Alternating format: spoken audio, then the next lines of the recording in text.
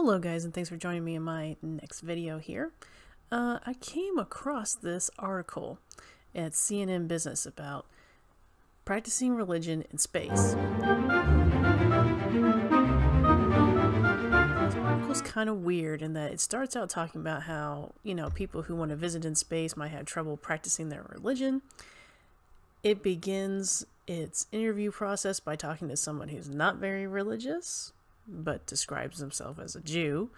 Let me see if I can find his face. This guy, Jarek Isaacman. But to be honest, he doesn't plan on even observing Yom Kippur because he's not a religious person. Like, okay, then why did you guys even talk to him? So then it goes into like, oh, this is going to be so difficult because, you're going to spin around the earth so fast. You're going to have 16 days and you're going to do all this stuff. Now, I just don't understand where they're trying to come from. I did think this was interesting. Religion in space, a history, astronauts and religious leaders attempt to imbue extraterrestrial pursuits with spiritual significance from the earliest days of spaceflight. Now, I had heard this basically only in church. I didn't know that this was real, so this is cool. During NASA's Apollo 8 mission in 1968, the astronauts conducted a reading of Genesis, the first book of the Bible, on their way to orbit. Let's see. Buzz Aldrin, who was with Neil Armstrong during the first moon landing in 1969, also quietly took communion from Eagle Lunar Lander, taking a sip of wine and bite of bread blessed by his Presbyterian minister back in Houston just before the men took humanity's first steps on the moon. And kind of with me, it always seems to me that when we have scientific articles like this and we have these things where, well, things are changing, how are religious people going to deal with it? I mean, the same way we always dealt with it, we just keep going. We still do it. Like, I have read articles that suggest that as we become more technological, we will become more atheist, and religion, sorry, I gotta move this for a second. Religion will die because we won't be able, because it's so like sun-centric, or it's so based on like a place, or it's based on this.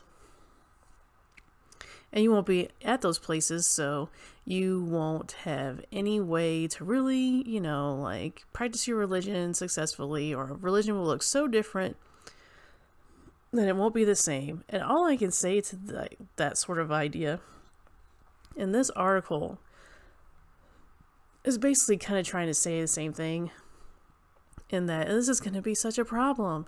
How are the religious going to do it? Like the same way we've always done it, guys. We're not going anywhere. Christianity, the only two things, one, if I'm a tourist, okay? One, if I'm a tourist, I'm not staying up there. So I would just go whenever I don't have other things going on. Like, so simple, right? Like they said here, what was it, Buzz Aldrin? Yeah, took communion there. It says not to, so there's only two things in Christianity I can think of that being a space tourist, or even living in space, which is where the article basically goes to. If we're living in space, how are you going to be religious? There's only two things that might be different in Christianity. Basically, everything else is the same. And that's basically the taking of communion and the fact that we're always supposed to be around the church. We're not ever supposed to, not be with the church. It says not to, I can't think of the right word, but basically, don't forsake the gathering together of yourselves. There it is. As some religions do. So, this is not going to be a hard thing for a Christian. A Christian can go into space. They can do whatever they want to do, basically, in this, and still live a Christian life. So, I just always think it's funny that they try to say that it's just going to be, a religion's just going to go away. And it just never has. We're the most technologically advanced we have ever been, that we know of, that we can tell. And religion still flourishes. We're almost more religious than we ever have been in some ways.